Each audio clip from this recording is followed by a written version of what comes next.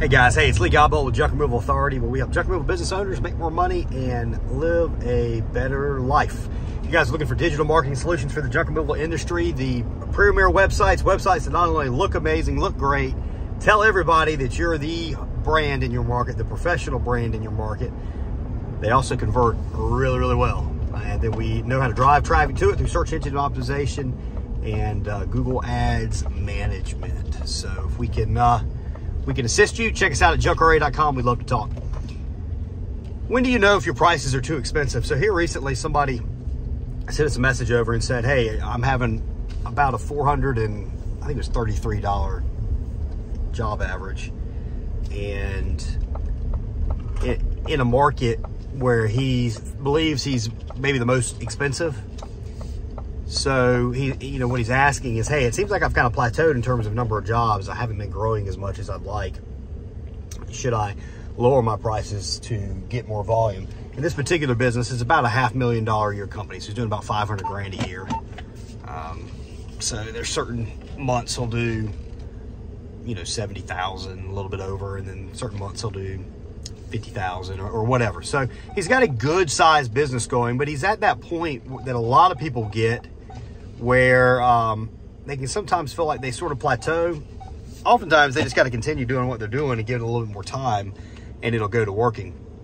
The other thing that occurs from time to time is they have to look at increasing their Google ad spend and their advertising spend for whatever's working. Now in his case, we got to take a look to see if that's possible. He's in a market that isn't huge. It's sizable, but it's not humongous. So, that'll have to evaluate. We'll have to figure out, hey, in his market, can he get to his, 1.2 or 1 million or whatever like that from where he is? We just have to evaluate the size of the market. Or does he need to look to expand into another service or another area? But his question was, should I lower my prices? And my answer to that is this. The very first thing I want to know is, what is your on-site cancellation rate? So once you show up on site, what percentage of jobs are you closing? If you're closing 90% plus, especially if you're 93, 95, 98, at that point, your prices are good. If you're 98, your prices are too low. So raise them on up. Now you can also look at his phone closing rate as well as the cancellation rate overall. So people actually calling in to cancel after they've scheduled. The junk removal industry average in terms of total cancellations from the number of jobs that are booked from basically first-time customers, it's about 15 to 20%.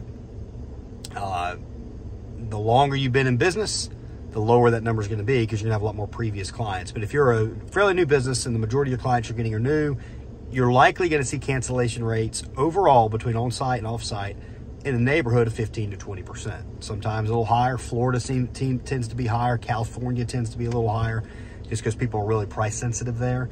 But that's the average. So if you're within that average range, you're fine on price. If anything, you might even look to raise your rates a little bit to get some additional top line revenue and to drive some additional profits in there. So in his case, we haven't investigated the numbers yet. He just contacted us. I said, hey, look at these. That's what you need to look into. The other part of it is that in and of itself does not tell the entire story.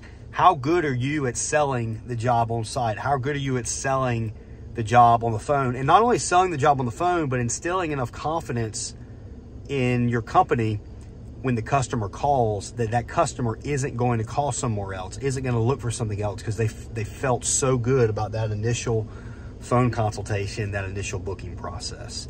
If your booking process is tight, if you know how to sell it and it's tight, if your on-site process is tight, you know how to sell it and it's tight, then you're going to be in a lot better position than somebody that is not really running a sales organization, but is instead just looking at themselves as a garbage hauler. Doesn't know how to sell the job, doesn't know how to sell value over price. That person's going to have a lot lower average job sale and a higher cancellation rate unless they decrease their prices.